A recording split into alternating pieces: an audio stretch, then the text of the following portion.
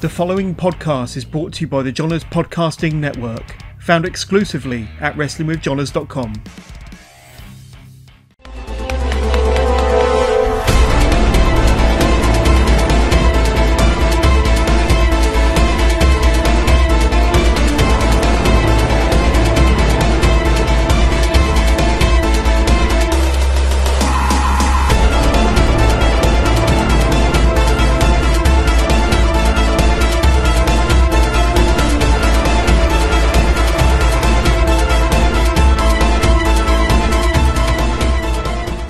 Welcome to episode 11 of Work the Left Side.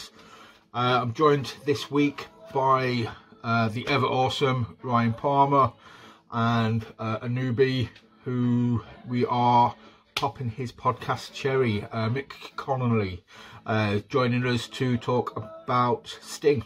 It's the Sting Spotlight episode. So yeah, if you watched the midweek message, you know pretty much what to expect. Just kind of touch the tip of the iceberg with Sting matches, so we've talked about them, have a laugh, and yeah, that's it really. I do want to do a part 2 and possibly a part 3 on this.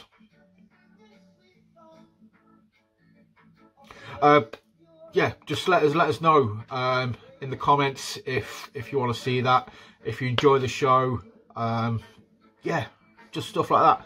But please drop us a comment, give us a thumbs up. If you subscribe, hit notification as well, so you know when any new video gets uploaded. So that's it. So hopefully you're still enjoying these episodes. If this is your first episode you've seen, go back and check out some of the previous ones. You know, we've had Mark Haskins, RJ Singh, Molly Spartan, Paramount Wrestling, Sean Only. And we've had Mr. Palmer on numerous times as well, which the guy's awesome. It's always a blast. So yeah, go check him out and enjoy the episode, and I will see you soon. Right, so we have episode 11.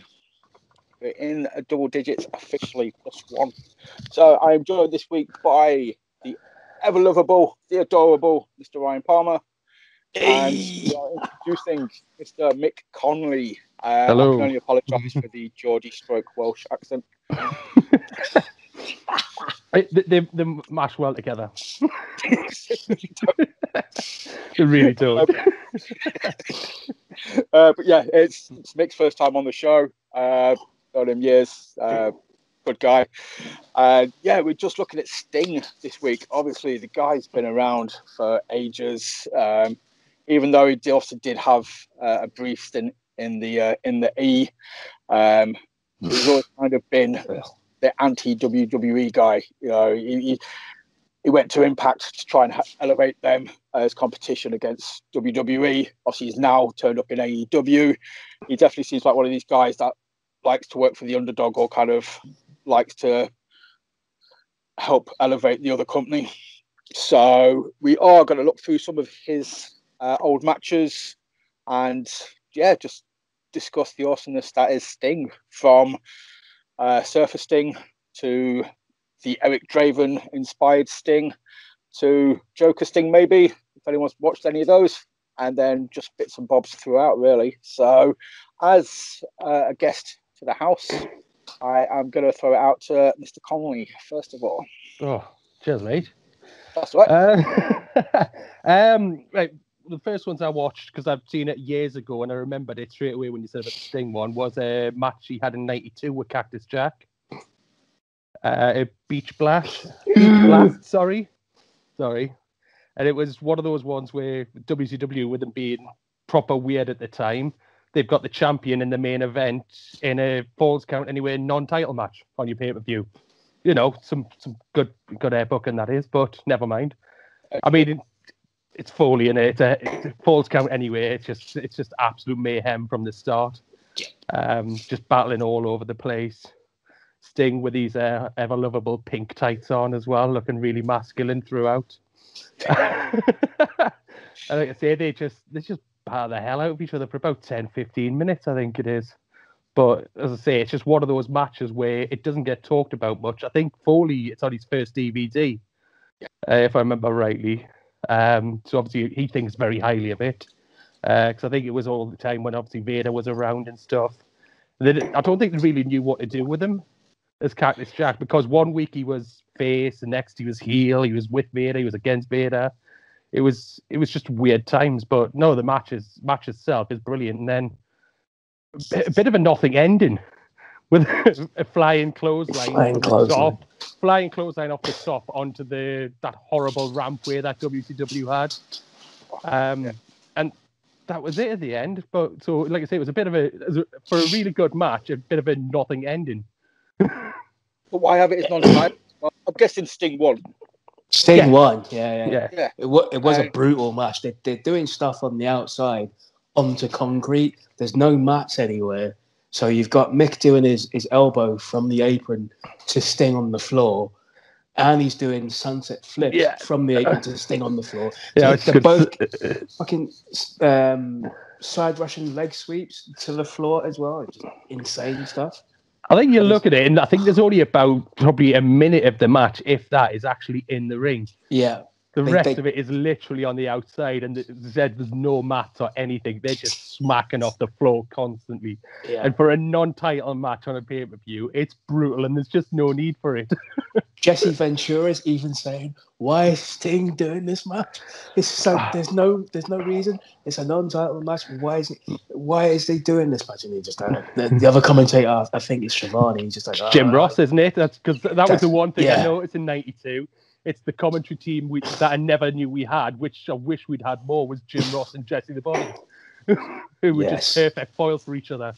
They were, But as he was saying, why is he in this match, putting his body on the line, just breaking himself up? It's just ridiculous. But I think it is a good match. But I think that week, he was aligned with Vader. But then I think 2 weeks later, he wasn't. And then he lost his ear, and then they fell out. That was it. I'd be a little pissed off if that happened to me as well, in fairness. So. That's rightly so. But yeah, I think Foley has mentioned this match in his book, and he's just got all the love in the world for Sting. I think because at the time he just credits Sting with putting him over really, really. Obviously, just letting it be a 50-50 match. Mick got his spots in, from what I remember, and obviously Sting won, but Mick thought it elevated him within the office as well, kind of thing. So yeah, it's one of those matches that is highly regarded by the talent. So, Mr. Palmer. But cross that one off because that was on mine. Sorry, mate. Sorry. We're going back a couple of years to 1988 to Clash of the Champions for the NWA Championship versus Ric Flair. For some reason, JJ Dillon's in a shark cage, suspended above the ring. Not too sure of the background of the whole match itself. Possibly JJ Dillon and the rest of the Horsemen were fucking around with Sting and not being too nice to him or whatever else. So JJ Dillon suspended in the shark cage. This is like a 45-minute time limit. I think it goes 48 minutes or something weird. It's a really, really long match. Tony Schiavone and JR are on commentary in this one. Tony Schiavone sounds older then than he does now. The Benjamin Button of wrestling. He's probably got a moustache as well and curly hair at that point. He looks older as well. It's really weird. And JR's got a really high voice as well. It's one of those starting off really, really slow, methodical pace, test of strengths, chops, drop kicks, out the ring action. But there's a really long bear hug spot as well. I'm just like, what the hell? How is this a classic? But the bear hug spot goes on for a long time. That's the only downfall of the match. The rest of it, Stinger splash, stomach drops, all the usual old school stuff. 10 count head punches from the top rope, more chops, think I chose this match because around about that time, around about 88, I was getting in wrestling. I was, American wrestling itself, because NWA was on TV like 4 o'clock in the morning and shit. ITV on a Tuesday morning. Yes. Set a tape for it every Tuesday. Yes. Set the tape. TV Plus now. I ain't trusting that shit. Manually set the video. The times were always off as well. I'd always either have 10 minutes before it or lose the last 10 minutes when I recorded it. I remember all those days. You just learn. Set the tape 5 minutes before, 10 minutes after. You get the whole show. So yeah, there was that cultural significance to it as well. There's loads of near falls in the last couple of minutes. And there's judges as well in this match. Jason Hervey from the Wonder Years is one of the judges. Is that the older brother? Yes. He, at the time, was friends with Eric Bischoff. And I think even years later, he might have been one of the people that tried to buy WCW. I could be wrong about that, but at this particular period in time, he was friends with Eric Bischoff. There's 4 judges. He's one of the judges. One of the other judges is someone from Leave It to Beaver or some weird fucking show. It's not one of the headbangers, is it? Beaver cleavage. But there's the time limit goes and they have to score the match because they're just in the last 3 minutes after all this match has been like test of strengths, arm ringers, working on body parts, bear hug spots, rest spots, submission spots. Then 3 minutes to go, 3 minutes to match. They start counting. Pinfall attempts, rollers, pinfall attempts, figure 4 attempts, Scorpion Deathlock attempts.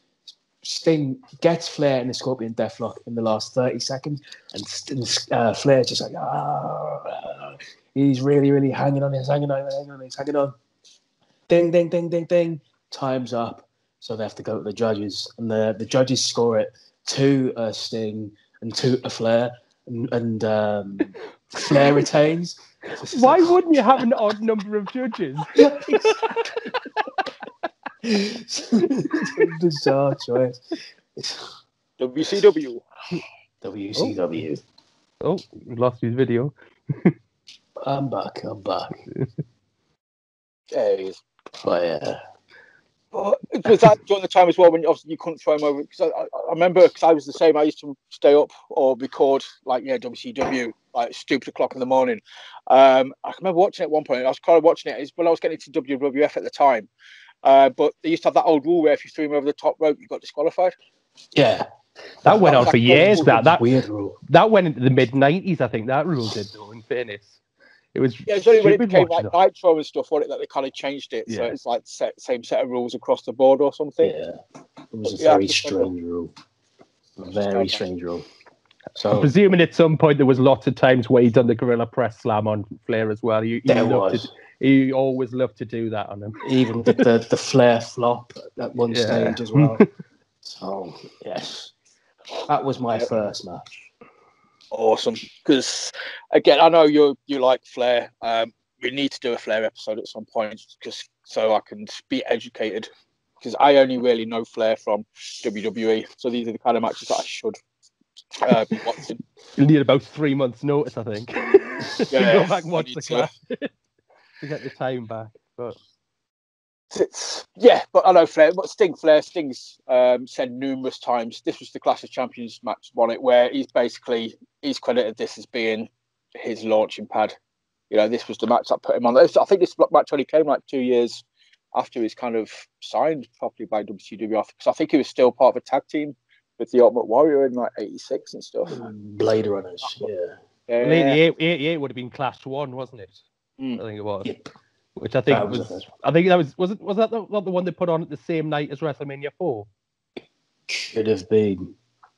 I'm sure there was one they put on the same night as WrestleMania 4 to try and compete with it with Sting and Flair. You know, as you do. Yeah. So I was going to say, if it was WrestleMania 3, they might have had a chance, but 4 was all right. Just because my man won the title at the end. So I'm going to jump forward because I knew you guys are, the the history buffs. So I thought I would be the obscure guy and watch a load of TNA. So first one I want to talk about is the Sting versus Bully Ray. It was from Slammiversary 09. Obviously, this was in the middle of the whole Aces and Eights storyline. So Was that Bully Ray's champion? that long ago? Jesus. Which obviously a massive Sons of Anarchy was a massive thing at the time, which I can only presume was a huge influence on this concept for, a faction. But I remember at the time watching it. Aces and Eights was awesome. I won't have a bad word said against it, man. Every week there was something new twist to it, some new member being revealed. It even made, Bischoff's kid look pretty cool. And but this one was it was just no holds barred street fight, as you would expect. Bully Ray's champ channeling his ECW days. It was just like weapons, just going all out, and Aces and Eights got involved. You had Taz on commentary as well. At this point, was a member of Aces and Eights. Is it getting hot in here? Yeah. Aces and Eights, Taz. Oh god. It was funny though, man, because he was just kind of like totally non-saying everything. Like, I don't know what's going on. Look, you don't tell me nothing. He was like, you sneaky little bastard. You know what's going on. Come on, Taz. But it's made me think, because it was. I remember everybody joined the Ciampa Gargano match when Ciampa sort of started ripping up the ring mats and pulling up the the coverings off the board, all that sort of stuff. Bully does that at the end of this match to Sting. And he's hitting him with like moves. He hits him with like 3 different moves on the wooden boards, and trying to annihilate him. And then you get all the Aces and Eights come out. I want to say it was what's his bloody name? Wes Briscoe. Wes Briscoe. That's it. Yeah, Briscoe came out. You had Luke Gallows there, who for some reason I sometimes forget that he was even in TNA. Yeah. But yeah, so your Doc was there. Mike Knox as well. Yeah, Knox. Sorry, Knox as he was there. Knox. And all else then fails, change a letter. Mr. Anderson came out at the end to make the big save. Oh, Brooke Hogan came out as well halfway through, because she was in this storyline. She was married to Bully Ray. Just like I'm getting all these flashbacks. I was like, I remember really enjoying this at the time, but I was watching out of context, just watching one match. I was sat there like, what the fuck is going on? And I was just like, Brooke Hogan, yep, okay, yep, of course, yeah, she's married to Bully Ray. Totally forgot about that. Sting's trying to protect her and get her to the back while he's railing on Bully Ray with a chair. Kept calling him Mark. Yes, she did. That distracts Sting. Got him a low blow. But yeah, it's a good match though, to be fair. If you've never seen Bully Ray in singles, if you only know Bully Ray as one half of the Dudley Boys, I was a big fan of his solo run in TNA. I thought, I loved him in that. I absolutely loved him as a solo star. Do you know who I am? Bully amazing. Awesome. But yeah, this is one of those matches. You'll find it on YouTube. I basically tried to stick with matches that you could find on YouTube, just in case people who are watching don't have access to the network. So yeah, go on YouTube, just search in Sting matches, and this is one of the top ones on there.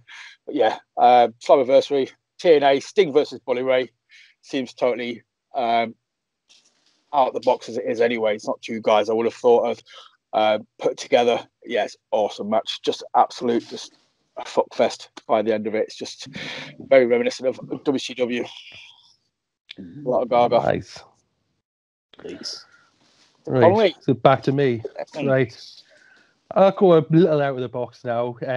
It's still Surfer Sting, but it's from '94, from Fall Brawl. And it's him against Vader, against the, what's he called again? The Guardian Angel. Isn't that... That's Big Boss Man. It's Big Boss Man coming out with a big red berry on and stuff like that. And it's got some of the stupidest rules I've ever seen in wrestling. And I absolutely loved it when I watched this back. It was amazing because it's a triple threat match. But before the match, they do a coin flip, a 3-way coin flip, to see the first 2 people fight each other. And then the winner of the first match fights the winner of the coin toss. Now, I don't know how you have a three-way coin toss. So they've got the three of them in the ring. There's three people with a coin. They all flip a coin. And they're like, Sting's won. So Sting gets himself to the back. So you get Vader against, as I say, Boss Man, or as I said, Guardian Angel, he's called at that time. And, I mean, goes on about not even 10 minutes. But it's a really good match, actually. Boss Man puts himself across really well. He gets his spot in, Boss Man slam and everything on Vader and everything as well. He keeps selling the back injury, trying to slam him, and then all of a sudden hits the Boss Man slam on him. And then obviously Harley Race gets involved. Vader ends up winning that one. And then Sting comes out. So then it's Sting against Vader, but they then chuck in as well that the matches have got a 15-minute time limit. And then from there, it's also then, if nobody's won after 15 minutes, they then do 5 minutes sudden death. And then if nobody's won after that, the winner of it is decided by the first person to knock their opponent down. Hell. But again, it's WCW. For some reason, this made sense to them when they were setting it up. So as I said, so in this match, you've got a three-way coin flip, which you can win. And then, as I said, you can go sudden death and then knocking an opponent down. And it just, so as I say, it just goes on. It goes on. So obviously Sting versus Vader goes to the 15-minute time limit. No winner from that. It goes on again then. The 5 minutes is up. That goes again. Then it's first one to knock somebody down. So then obviously they're going at it, constantly clotheslines, and everyone's doing the gonna fall over thing. No, nobody does. And Harley Race gets involved, distracts the referee, like sort of halfway down the thing. Sting knocks Vader down, but obviously the referee doesn't see it. So Vader gets up then, and then hits Sting with I can't remember what the finish was now. I think it was like a powerbomb or something like that. He hits Sting with something, and the referee just happens to turn around then and sees that Sting's down. It's like the match is over. And as I say, it's just such a stupid match. It's so funny, and it's so much fun to watch it. It was just amazing. It's just WCW just, I think in the early 90s, just come up with some of their own rules and just thought, screw it. It'll be good for a laugh, if anything. Throw it in the wall. Yeah. For 5 minutes sudden death, but surely the 15 minutes is sudden death. You get a pinfall, that's it. It's sudden death. But yeah, but then it's as I said, it's then 5 minutes overtime again, sudden death. It's the use of the word sudden death that annoys me. Yeah. Like, yeah. But it was just the fact that after 20 minutes, then they're expecting like somebody not to be knocked over. It's like all of a sudden they can take clotheslines and block slams and everything like that, but they could for the first 20 minutes. No. It's the sudden surge of adrenaline kicks in at 20 minutes. But again, when I saw the match on, like, sort of flicking through the network and stuff, it come up as Guardian Angel. I was like, who the hell is that? And then it's straight away, it's just like, it's the Boss Man. There we go. And but I see he's got this stupid red berry on and everything. It was just, as I said, it's so much fun. I recommend watching that back on the network, though. So it's Fall Brawl 94. As I said, it's ridiculous. I can imagine like Boss Man in the beret, just being in the Warriors or something. I'm sure he's got like a white T-shirt and then trousers with suspenders on as well with it. I loved how many terrible characters Boss Man had in WCW. He had loads, so many of them. I think Big Bubba was one of them. Big Bubba Rogers, I think. Yeah, Ray Trailer. That was his own name as well. I think that's his shoot name. Ray Trailer. Mr. Palmer, can you top the Guardian? I can't top that one. Not with the next one. The next one's a deadly serious one. It's Sting versus Hogan, Starrcade 97. It's Sting's first match after the NWO have taken over WCW. Sting's been watching from the rafters for like 18 odd months, and he's gone from Surfer Sting to Crow Sting, and he's deadly serious, hasn't said a word to anyone, and he's now going to be the savior of WCW, the Avenging Angel. So it starts with Michael Buffer For some reason, he's the ring announcer. He does his usual stick there. Let's get ready to rumble, all that kind of stuff. He was there for years, though, I think, in WCW, where just for the main event, they'd bring him out and stuff. He was getting paid some fucking money as well. Talking 5 figures, apparently. You get the music, now you get Hogan doing the belt thing, doom, doom, doom, doom. And you get the Sting entrance with the dialogue, which I've written down. It goes like, when a man's heart is full of deceit, it burns up and dies, and a dark shadow falls over his soul. From the ashes of a once great man has risen a curse, a wrong that must be righted.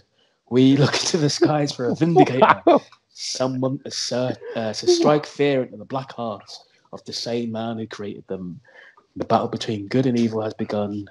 Against an army of shadows lies the dark warrior, the prevailer of good, with a voice of silence and a mission of justice. This is Sting. And then you get the... How much better would that have been had he come out wearing pink with bleach blonde hair? Yes. So, God. This... Again, it's I don't think it's a real classic, but it's a significant laden match. Yeah, because of that entrance, that really spooky entrance, because of the fact that it's his first match in 18 months.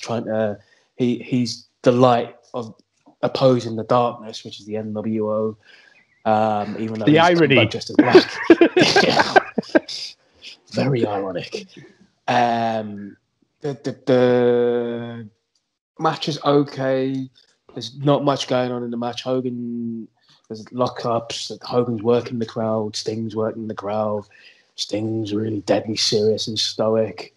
Hogan hits a leg drop on Sting, gets the 3 count, but for some reason Bret Hart comes down to the ring, doesn't allow the ring bell.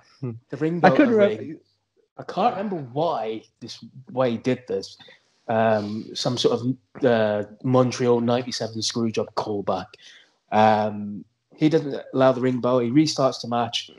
Bunch of NWO guys come in. Sting fights them off. Sting gets a Stinger splash on Hogan. Locks in the Scorpion Deathlock. Hogan taps or says yes. Sting wins the belt.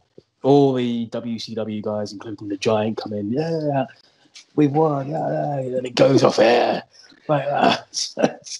It's one of those culturally significant or significant to the time kind of match. Nothing much really happens. Just that kind of like iconic type of match. It's got to be the only thing I could think of where there's been like an 18-month build. For like a character. Obviously, Sting was like, the face of WCW.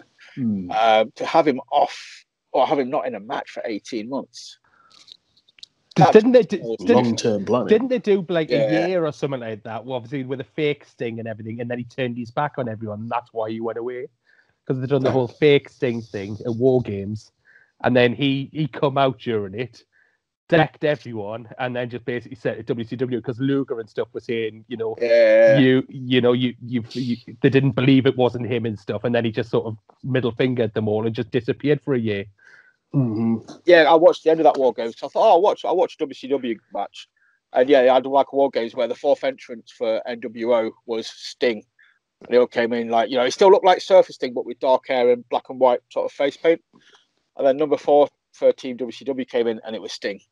And it was like, oh shit, okay, yeah, that's fake Sting. And then he beat everybody up for 5 minutes, annihilated them all, basically flipped off Luger, and then just went back up the aisle again. It's like, okay, so that, I don't know my WCW, so that I don't know if that's the point then when he vanished for like 18 months, came back as it can't rain all the time.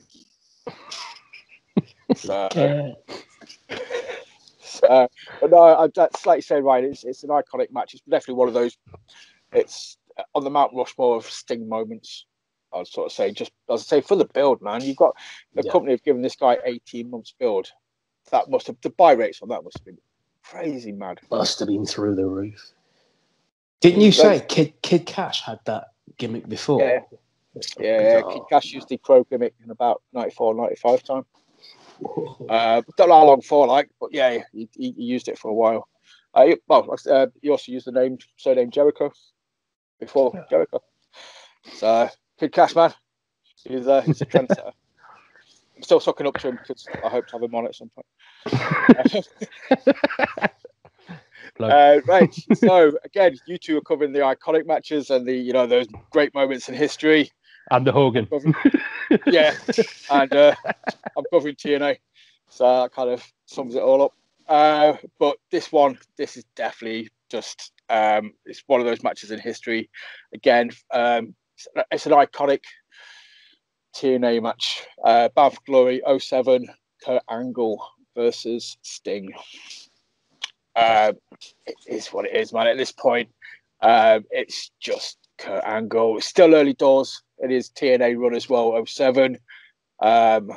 He's still going. I think he's obviously managed to heal himself up a bit. The guy can go again. Whatever fears WWE had before letting him go, kind of thing, it's gone, man. I think he's healed himself up. Him and Sting just put on just a really good match. The fans are buying into it. You get interference by Karen. I want to say Nash as well. Nash turns up. Nash looking old though, man. Nash looks all right now. And he looked all right then. He looked really old. He's got like a dress shirt and joggers on and trainers as well. A really weird hair. It's just like a fluff in his hair kind of thing. I think I watched this one I think I finished watching this about 6:30 just in case nobody had watched it. So, like I say, it's quite fresh in my mind. But yeah, just Nash there, like you say, with a white shirt and joggers on. Just looking awful. Not looking very big or sexy. Well, it's looking big, but definitely not looking sexy, man. Don't let me mum hear you say that. She always had a thing for Kevin Nash. Wow. Everyone. So it's Big Kev. He's normally a dapper looking dude, but not on this day. This was a bad day for Kev. So any Diesel fans, don't watch it. Mixed Mum, don't watch it. You get Jeff Jarrett, which was the only tainting point of this match. I mean, this was Sting versus Angle. It didn't need any gaga. It could have just been a really good one-on-one match. But obviously, you had the Kevin Nash thing, and I want to say, am I right? Say Jeff Jarrett did turn up in this match. No, Jarrett doesn't turn up. Karen Angle does. It's the RVD one I'm thinking of. So Karen turns up because the thing where Sting's got a restraining order on her. Yes, and he's trying because I think they'd done something where hadn't Kurt Angle done something like I think if I remember on the commentary that said that he'd attacked Sting's son at a high school football game and stuff. It's really questionable. Like you've attacked guy's a kid, man. He's like, I'm pretty sure they mentioned he was in high school. It's like, whoa, okay. This is like getting on Katie Vick sort of territory. That's some questionable shit right there. But the thing with this match is, which I watched, like I say, I'd watched it about an hour ago, was the end. Did you notice the baseball bat where Sting goes to block it and doesn't block it? Angle hits him in the head with the bat and busts him open, and Sting just stands there like, no, that's not meant to happen. That's a bit though. Tell you what, Angle went for a 450 splash. Yeah, the knees, the double knees, and he did a 360. I can't remember the name. Finn Balor's finisher. Coup de grace. He did a 360 coup de grace. Fucking hell! Seriously, man, it was best up. He went for a 450 under rotation. So just foot planted on Sting's chest. Which is weird because Kurt Angle, for me, still has, to look at, despite the fact he never hit it, the best moonsault in wrestling. Yes. Yeah. Why did he go for the moonsault? I don't know, but for some reason he thought, I'll go for a 450 splash. Like, no. It was like Brock trying to the shooting stuff. Yeah. Maybe it was a callback. Could have been a callback to that. Yeah. But no, like I said, the head. I just straight away when I seen it, it was just like, Jesus, that shot to the head with the bat. and you hear it as well. That's what's even funnier. It's like you literally hear it. It's like a full-on clunk off his head and everything. And then you just look, all of a sudden, and Sting's just, his head's pissing the blood. And they're like, oh, he's blocked it. It's like, don't think he did, mate. No blood. There's no blade required. Because, again, Tenay, I think, on commentary on that, it's an ideal person, because I think Mike Tenay is massively underrated as far as commentators go. And he was one of the reasons for watching TNA back then, because he's commentary on them, because he's actually so knowledgeable as well about the product and everything. But no, when he's trying to say, no, he's blocked it, it's like, no, he hasn't. Sorry, Mike, you're wrong there. You're wrong there, mate. The massive gash on his head will say that he didn't. But yeah, Ryan, if you haven't seen it, man, Bound for Glory, Kurt Angle, Sting, just for the 360. I forgot the name of the move again. Coup de grace. Coup de grace, man. Seriously, it's a moment. It's just got to be seen. So even I just went, ooh. He just felt his feet just go like bang on Sting's chest. So I'm surprised nobody's actually turned that into a move. That'd be quite impressive. No, not from watching it back. It looked bloody awful. It looked like it would fucking hurt. Yes, legitimately, I'd be like, oh shit, man, I ain't taking it. The coup de grace just kind of looks like, yeah, you put a 360 rotation in there. That's just gonna hurt. Can't shit. I'm totally lost track of who's on next. Me. It's Connolly. Yeah. Right.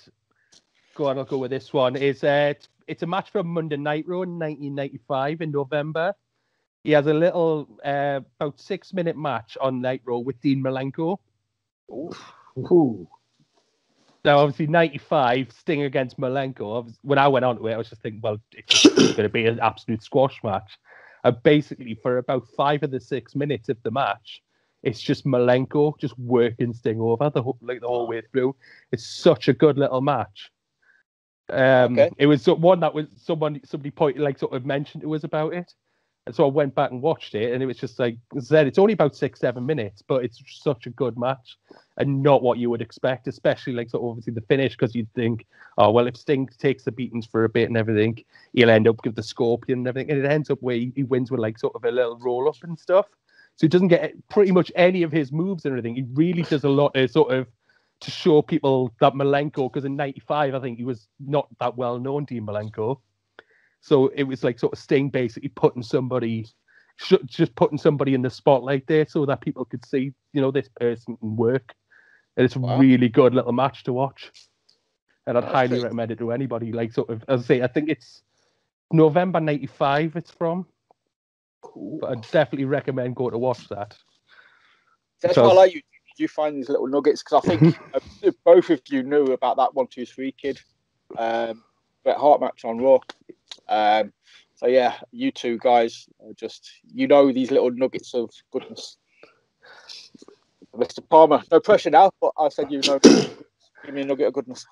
This one's fucking off the map. It's from Halloween Havoc 1989. So you've got Surfer Sting and Ric Flair versus the Great Muta and Terry Funk. Wow. This is... not only that, there's Bruno Sammartino is the special guest referee. Not only that... Jesus. Gary Hart is a second or a Terminator. I don't know why they call him Terminator.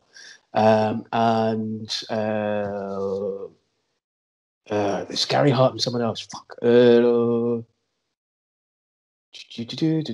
Ole Anderson is the other second, and they both have towels. Why do they have towels? They have towels because this match is in a Thunderdome, an electrified Thunderdome. So if you think about... Stop! Not only that, it gets better. It gets better. Hold on. If you think of Hell in a Cell, right, but without a door. So they're all in the ring. It gets lowered down.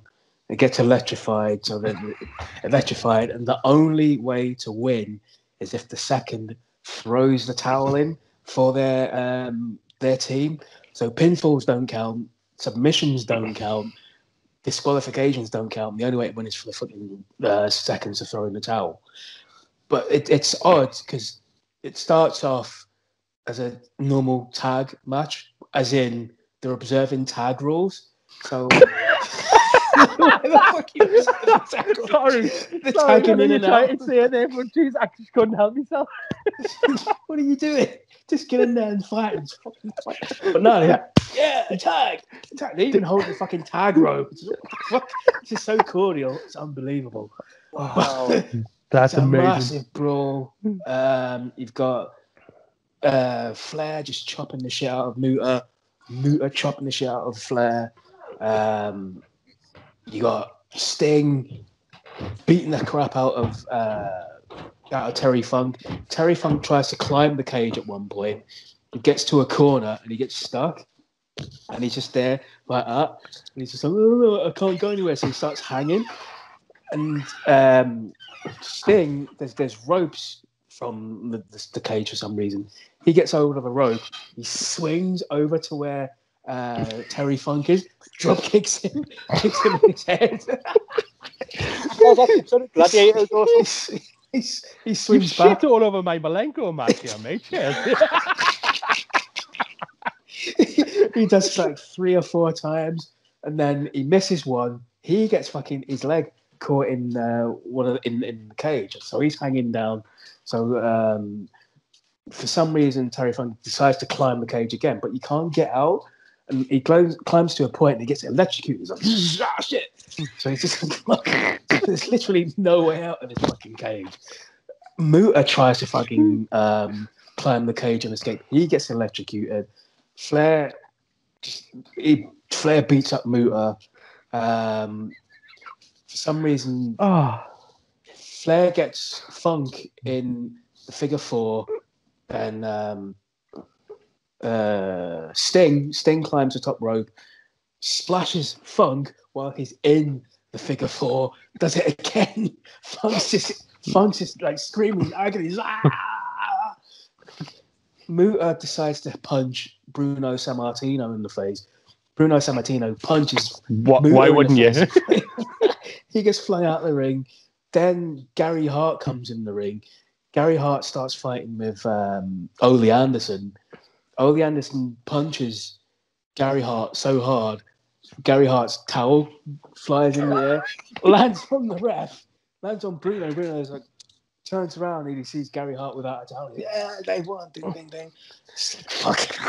That is the most WCW match I think I've ever heard in my life. That is awesome. It's absolutely bonkers. Electro thing, dude. It just it goes on for ages, and you're just like, well, there's no tags, there's no pinfalls. Why are you tagging? There's some pinfall attempts. You just no, stop. So it's just a brawl until the end. There's just I don't know. There's no one's actually blading or getting stabbed with anything. It's like, there's no attempts to try and make anyone submit or quit in any way until their end point. Just seeing Funk locked in the leg lock, taking 2 fucking stinger splash from the top rope. It's hilarious. Nice. Is that on the network? Yes, that one is on the network. I'm going to find that one. As soon as we're done on this, I've got to go back and watch that. That just sounds so absolutely amazing. It's unreal. It's a very WCW. A great WCW. If only they'd used RoboCop for that match instead of the 1990. Oh, God.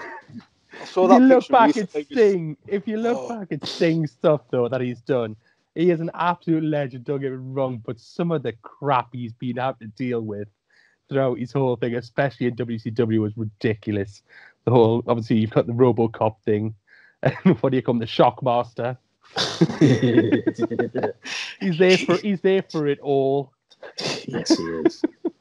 But yeah, he still prevailed, which is why, as you sort of said, that in itself, he could have just had a shitload of shit matches. The fact that he still stuck through after all that is just And still going. Yeah. Oh yeah. To be fair, man's still sort of smashing it out of the park. I'll just touch on that actually, because actually we're talking about all of this. You two guys watched the street fight from the last AEW pay-per-view that he did with Darby Allin? Not yet. Yeah. I liked it. I thought it was really good. I thought it was awesome. I thought it was just a really cool. They kind of nailed the character perfectly. I thought visually and everything about it was just, it was just awesome. Fair play. If you like AEW, if you don't like AEW, this is still just a really good cinematic match, I reckon. I've seen the arm and the leg bit. The bit with the arm What and the leg thing with Darby Allin, where they do the swing and just chuck it through the thing of the window, and then the big thing of glass just lands on his head after it as well. I've seen that bit. I haven't seen the match yet. I haven't had a chance to watch it, but I've seen that video because somebody posted it over, and I was just getting pissing myself laughing at it. Just it looks so good, and then it just becomes really comedic when that big lump of glass or whatever just pong on his head. But yeah, there's one bit where I think, he's fighting away, and Alan's like 2 stories up, and he just throws the bat at Sting. Oh yeah, Stands up and catches the bat, and then it's like, that's it, shit, game's over now. He's got the bat, he's back again, kind of thing. And the camera angle just like zooms in, and he just kind of turns his head around, and you just catch. It's just Sting. It's like, it's awesome. Isn't there a meme as well when they're walking out and it's like sort of when it's bring your son to work day or something like that? It's Sting with that. Yes. Oh, that's definitely, that's the vibe AEW going forward with those two. And they're not even trying to hide it. You know what I mean? It's like when there was going to the complex where the fight was, there was both bezzing down the roads kind of thing, and it's just like, no, it looks just like Parkinson kind of thing. Oh, it's adorable. Yeah. So I just wanted to bring that one up because we're not going to talk about it in full, but it's definitely worth mentioning. If you're watching this because you're a Sting fan and you haven't checked that match out, just definitely go and watch it. It's just awesome Stingness. I am going to mention the Sting RVD match. No, I'm not. It's not that match. I'm going to talk about Sting AJ Styles from Bound for Glory 2010. I want to say it was. Sting goes into it as challenger. AJ's champ, and this is old school AJ. This is TNA AJ. We've still got 6 sides of ring, massive area around the ring as well. Back in this point, it was huge. You had so much room to operate outside of the ring. There's just so much going on. They're playing like their mutual respect angle. AJ's just fluid. I love AJ in WWE, but he's lost a step or two. The dude's like 43, 44. It's understandable. You go back and you watch this match, and this is he's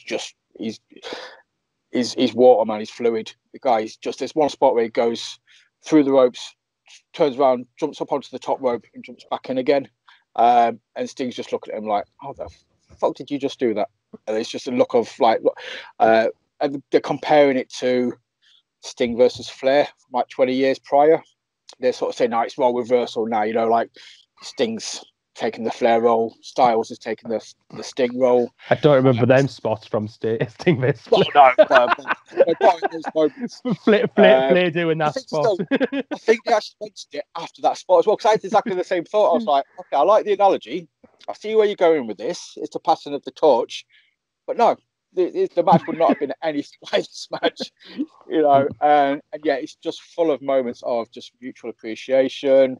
It's just a good, well-worked face-on-face match, and it's definitely a one again that I'd recommend going to see, not going to see, but watching it on YouTube. Just definitely give it a watch. If you've never seen AJ Styles outside of WWE, well, firstly go check New Japan, but then go check this, and then you'll see, just how awesome AJ's been for such a long time. Watch anything in TNA from like 2006. Oh yeah, 2003. I think that's when it sort of kicked off, wasn't it? Yeah. I didn't like the ending to this one. If it's the match that I'm thinking of, he just wins with a splash, comes off the top. Is it that one? Yes, that one. Yeah. It was going well up until that point. It was like something fucks up. It's like the ending gets fucked up. He's on the outside. He hits Sting with a bicycle kick. Sting goes back in. Sting on the deck, and it looks like AJ's going to go for his 450, but he hits just like a weird splat or the spiral tap. Off the rope. Yeah. Sorry. It's either going to go for his 450 or a spiral tap. Either one would have looked actually better than what he actually hit, and he wins. It's just like, yeah, that's a fucking match. But and it was bang because they had that spot outside where Sting just runs at him. AJ gets out of the way at the last minute, and Sting just goes through the barricade. Into the barricade, yes. It's just like, oh, he hits it with that much force. But yeah, you know what I mean? They played that mutual respect angle really well, didn't they? Yeah. And it was obviously Sting's hometown. They were talking about, like, you know, potentially if Sting loses this, he might retire. And, you know, this was all kind of AJ won, but then left the ring and told Sting to get back into it, you know, saying this is your moment, this is your people, go talk to him kind of thing. Yeah. Sting cuts a promo for like that. Promo. Yeah. But yeah, barring the ending, I kind of forgot about the ending. Yeah, it just seemed really nonchalant. It just came out of nowhere. I was watching it, I looked away. I saw him do the sort of splash out of my peripheral. I thought, oh, that's okay, it's okay. I look back at it, it's like, oh, it's finished. Okay, right, okay. Well, forget about that bit. But yeah, still a good match. Go give it a watch. Mr. Connolly. Right. Then, the electric cage match. No, I'm not going to do that because I decided I had to go and watch and include something from like sort of 99 to 2001 WCW because as terrible as it is, I absolutely love watching that back. It's just car crash TV at its best. So I'm just going to go with the stuff with Vampiro. Ooh. Especially the Human Torch match. Shit. From Great American Bash, I think it is in 2000. Let me check. I'm sure it's Great American Bash. Yeah, which is Great American Bash. It is 2000. Basically, it's an Inferno match. To where you're gonna set your opponent on fire. They've done a First Blood match on Nitro for free. They've done a graveyard match where he hits Sting in the head with a tombstone. Again on Nitro, and then the pay-per-view before that, they've done all that leading up to that. They had a one-on-one match, you know, as you do, and then the following one, Fiend style, and then Great American Bash, like I say, they have a Human Torch match where you've got to set your opponent on fire, and basically they just decide that Sting decides that to give himself a bit of an advantage, he's going to raise the torch up above the Nitrovision thing, the Titantron. So the torch is up there that they've got to use to set the other person on fire because Vampiro's apparently afraid of heights, as you do, you know.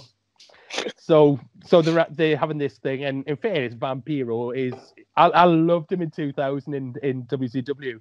I thought he was amazing until he started doing the ICP thing, and that was me done. Then gonna be doing clowns.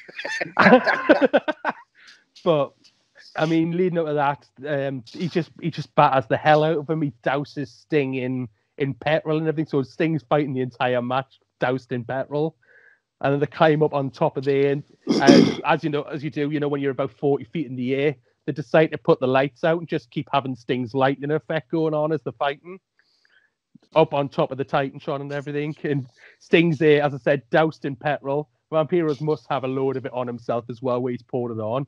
And they're just battering the hell out of each other while it's just the lights keep going out off and on while the lightning's on. And in the end of it, it's literally a case of Vampiro just sets Sting on fire. And Sting's there on top of the Titantron, just fucking engulfed in flames. And basically decides the best way to do it is to do a front flip off the top of the Titantron through the stage.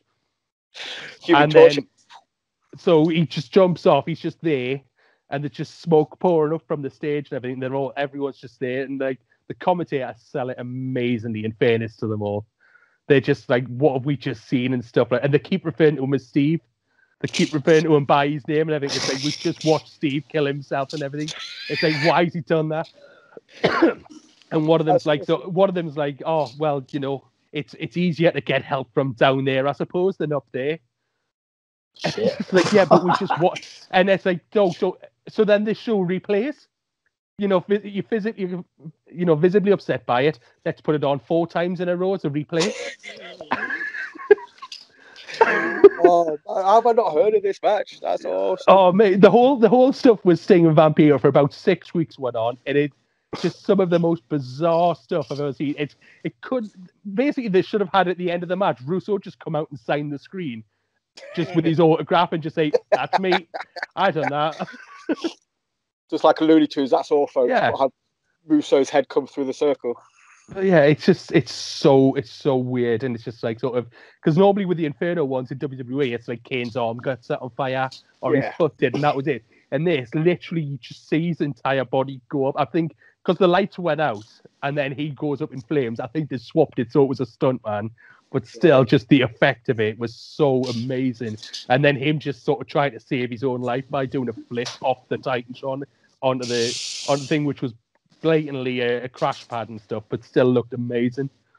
Wow, that's like 20 years before the Fiend, before all the Fiend on fire and shit like that as well, which caused such a thing. It's like, wow, that's awesome. And you got a front flip out of this one. Yeah. It was either that one or it was going to be the one we had with Rick Steiner, where Scott Steiner set the dogs on him. Scott Steiner sets 2 Dobermans and Rottweilers onto Sting. In 99, I think it was, and it was choice between them 2 for us to make. But it was just honestly 99 to 2001 WCW. Just go back and watch it all. The pay-per-views is just amazing because they recap it all on Nitro, but like the Nitro stuff. But the pay-per-views are amazing. If you want to see just awful stuff, but you can't take your eyes off it, just go and watch all that stuff. I think I tried watching it a few years ago because I'd never watched WCW back in the day. I think a couple of years ago I tried to watch the pay-per-views from like 96 onwards. And yeah, I think I got about halfway through 99. I was just like, I ended up just flicking through, watching certain matches kind of thing. Just watching the cruiserweights and stuff. And then I was like, yeah, I'm done. I think I got to see that triple cage match. I think they had in one of the pay-per-views. The David Arquette thing, the Ready to Rumble cage. Yeah, but they actually had one in, didn't they, in a pay-per-view? There was the one where David Arquette was champion. Oh, of course, yeah. David Arquette defended the championship in the Ready to Rumble cage match and stuff with Jeff and DDP. Yeah. But I'm gonna have to watch these at some point because, like I say, it's just car crash TV. What's not to appreciate? Just watch that one back though. Definitely the Human Torch match. It's just It's just amazing. Mr. Palmer, we see your electric cage, isn't it? Fireman on fire off the top of a Titantron. What we got? We're going back to Earth. We're just going normal. This is from an episode of Nitro from 1999, April, versus DDP. Slap bang in the middle of the card. Championship match. DDP is the champion. Bang! He's a heel champion. I think Roddy Piper made the match earlier on in the night. And for some reason, he got sacked. He got fired. What, during the match? No. Like, after making the match, it's like, what the hell? So he's out of the building. He's gone. So there's this match. If you think of... Can you remember back Cena versus... this is sort of on that level. Cena versus HBK in London, where the match just went for an hour. And it wasn't supposed to go for an hour, and it was really, really fucking good. This is kind of has that feel to it. It starts and it just starts slowly, and DDP's just working the crowd. The crowd are giving him so much fucking shit. He's giving it back to him. Him and Sting, they're locking up. They're doing the usual fucking testosterone, beating the crap out of each other kind of stuff. The match goes on. DDP goes to work the crowd again. He's you ain't got nothing. The crowd is just really, he's really riding up the crowd. The crowd are really, really, really against him, and they don't stop. The crowd, you just see the crowd around the ring, hard cam everywhere. They just all of them on their feet, giving it all fucking shit. Throughout the match, as Sting, towards the end of the match, as Sting hits his Scorpion Death Drop, gets the pin, 1, 2, 3, he wins. The crowd just goes fucking wild crowd. It's kind of like the Canadian Stampede crowd, just a bit under. They don't make the hard cam shake, but you can see them really, really, really into it. They really hated DDP, and they really love Sting in this match. So it's just a really good match just for that aspect, and the aspect that it goes on you got the feeling that it wasn't meant to be as long as it did. I think it went for maybe 20 odd minutes, possibly supposed to be like a 10-minute match. But it just, the audience, so they just went, the audience was just like throughout the whole match. Hook, line, and sinker, they just reeled them in. Good payoff as Sting wins. He's a title holder. Crowd goes home happy. But as I say, it's smack bang in the middle of a Nitro. And it's a world title match. It's a world title match in the middle of a Nitro. They loved it back then, though. WCW would give away world title matches on Nitro on a weekly basis, and title changes as well. In the middle of the show. If you go back and look through the things of how many title changes there were, like in WCW, just on TV, not just on Nitro, I think on Thunder as well. They'd have people dropping the titles and stuff on Thunder. It's just ridiculous. Fucking hell. It's all about the ratings, baby. So it's got the worst referee as well, Mickey J. Mickey J, you'll blatantly see him. He's counting with his right hand. He'll touch you with his left hand and tell you to kick out. It's like, oh, God. Fucking stop it, idiot. God, annoying. It's crazy, though, isn't it? Stuff like that can sometimes get overlooked, but a ref, man, it can make or break a match sometimes. If you've got a bad ref, man, you hear him doing things or you see him doing things, it just totally throws you out. So that moment of disbelief, you're like, oh, for fuck's sake. What's you two guys, obviously the WCW guys, you know more about it than I do. What's on a sidebar, DDP? Do we like him? Do we not like him? Was he all that? I mean, maybe be like the people's champion before there was a people's champion. Considering when he started, he was like 40. He was 38, something like that when he started. Yeah. So he did come into it really late, but I mean, he was what he was. In fairness, he did come up with some good stuff. I was always a big fan of the old tornado clothesline thing he used to do from the foot grab and stuff. Yeah, he stole that from Foley. I always loved that. Whose manager was he? Was he the Diamond Studs? Scott Hall. Yes. Scott Hall, the Diamond Stud. The Diamond Studs. The Diamond Exchange. He was Honky Tonk Man's driver at WrestleMania 6. Yes, he was. Scott Levy was in that group as well, wasn't he? Was he? I remember when we did the research for the Raven episode, there was mention of, I'm certain it was, you had Nash, DDP, and Scott Levy, or Johnny Polo, whatever he was going, not Johnny Polo. That was a little three faction kind of thing, those three guys. So it's just kind of like, it just seemed really weird to me. Then obviously he was a manager for so long, and then decided he wanted a bit of the action. And then they fucked him up. They fucked him up on WWEF as a stalker. He's just like, why? God damn it! The most popular person ever. For the record, that was because of Taker, though, wasn't it? Taker just didn't like him or something, refused to put him over and stuff like that. And that's why Taker and Kane just absolutely destroyed him and Canyon. I think it was in a cage match or something, wasn't it? They no-sold everything and just destroyed them. And then I think they've done the same to Chronic as well. Oh, fuck. Yeah, and he was basically one of them. Crush was in the thing with him, wasn't he? Brian Adams. Yeah. He was really good base for all of them, and he still just not annihilated him. It's like, wow. Taker, man, as much as he's a legend, he'd be a bit of a bastard. I'm not telling them that. No, I just sit there and play video games instead. But no, that's dude. I can't top any of those. You two guys have absolutely done awesome. I've just kind of turned up with my shitty little TNA matches. You lot have given me fucking forward flipping firemen and electric. I'm just glad nobody mentioned Victory Road. Bullshit. I agree. Yes. But I after watching it, I had to go and sort of look back at other things as well. If you listen to Bischoff talking about it, oh my God, Bischoff does not hold back either. He's like, when he comes out, he says, I was either going to come out and delay things, or I was going to knock him out myself. And I think, hold on, this is Bischoff saying this, but then because he was so wrecked, Bischoff, I think his direct quote was, a 6-year-old could have knocked him out.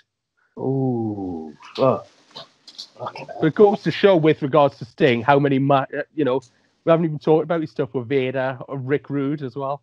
It's His Rick Rude stuff is amazing. To The be stuff fair, that he's do a part 2 on this. Yeah. I reckon there's enough material because we've not even touched not the squash, but how stupid was it not to put him over at Mania? I know. You have Sting in that match. That was the most illogical match ever as well. It's like he was against the NWO, but the NWO decided to save him in that match. And now if you look, but now if you look back at it as well, it's like sort of X-Pac comes out as part of DX, is fighting the NWO, but is now in the Hall of Fame with the NWO.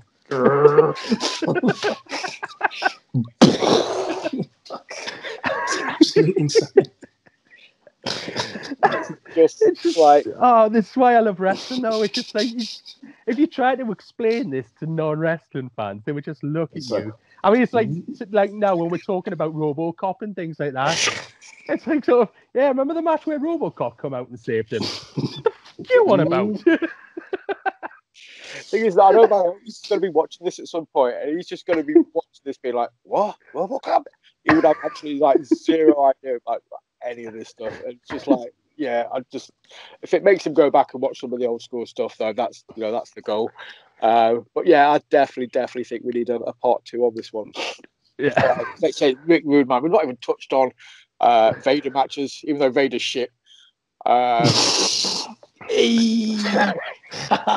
Vader is an amazing opponent for Sting. I know.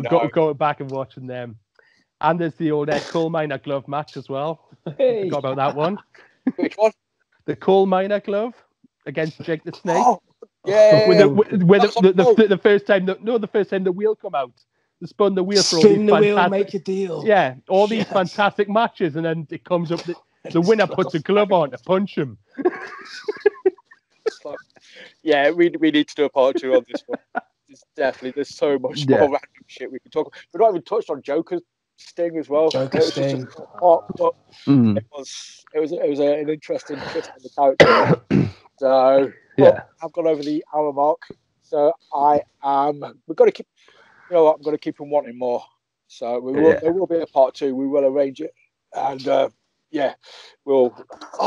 Kick myself. I didn't even start the show with saying it's showtime. There's the start of part 2 then. It's showtime. Not bloody do it now. But no, thank you guys, man. Thank you so much. I know I could turn up on this one, talk bollocks for 5 minutes, and read all the good stuff. So it's going to be Mick. Just normally plug socials, man. If you want to give a shout out to your Twitter. No, well, it's Mr. Mick Ego on Twitter, Instagram, all that stuff, all exactly the same one. So that's me. It's just me talking shite. Expect a follow after that. I'm taking photos of me cats. And suits. Shoes and suits. You'll never meet someone with a more awesome, unique, weird collection of shoes and suits. I found the Seth Rollins Hall of Fame suit as well, so I bought that. Yes. Boo-hoo man. Yes. Yep, that's the one. Genius, Mr. Palmer. I'm sure people obviously already know, but just tell them in case they don't know it. Give yourself a shout out, man. I am at Yori316 on Twitter. Find us on Facebook as well. On commenting on all the good stuff. All the wrestling groups. All the wrestling groups. Yes, indeed. Even work the left side as well. Yes. Yes. Do talk on there sometimes. But yeah, so that's it basically. Both you guys have been awesome. Massive thank yous for sitting here and talking to me, really, and educating me. Because that's tomorrow. I'm sorted, man. I'm going to go watch a man jump off the Titantron on fire. Go watch a man climb in a cage. Yes. And watch a man get hit. And watch a man get hit by a glove. Yes. That would be for the next one. That could be my first match for the next one. And I'll also go watch Malenko, kick ass for 5 minutes. Yeah. Ryan, awesome guys. Thank you so much. and we will speak again soon. No worries. Catch you later, mate.